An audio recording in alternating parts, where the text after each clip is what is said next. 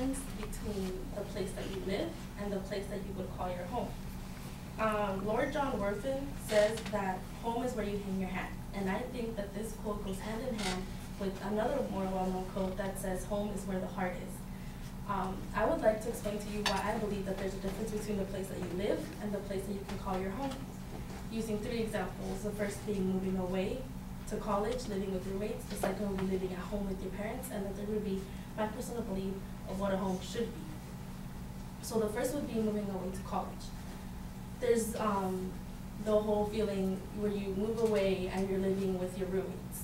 Now, there's a difference because your roommates are not your family, so you're just living with these people.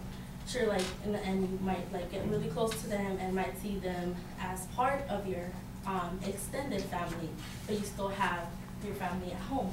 So it's a difference between living with your roommates and then going back home to your family where you have all your loved ones. My second example would be living with your parents. Not everybody, enjoys living with their parents and don't really consider living with their parents their home because they feel more comfortable somewhere else and they call some other place their home, like living, with their boyfriend or, at a friend's house that they feel more comfortable with. Then that they might call that place their home versus living at home even though they are with their family. And then my third example is what I would personally consider a home. To me, a home is a place where you feel comfortable and where you are with the people that are most dear to you, that you care most truly with, and that you enjoy spending your day with, your day-to-day life with. That's the place that I would consider a home. And it takes a lot to create a home, not just a house where you live with people. To me, there's a distinct difference between living in a house with people and living in a home with people you really do care about. So I would just like to close by saying that home is where the heart is.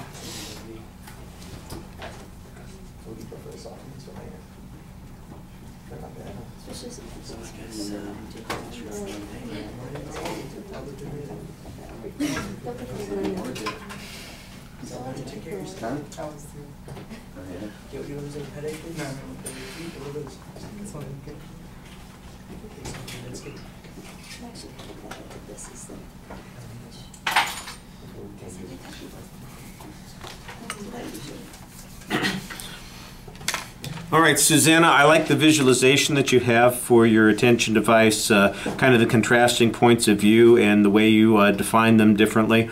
You've got a good solid description of what your thesis is, and there's an excellent preview of what the content's going to be, so all the structural stuff sounds like it's fine.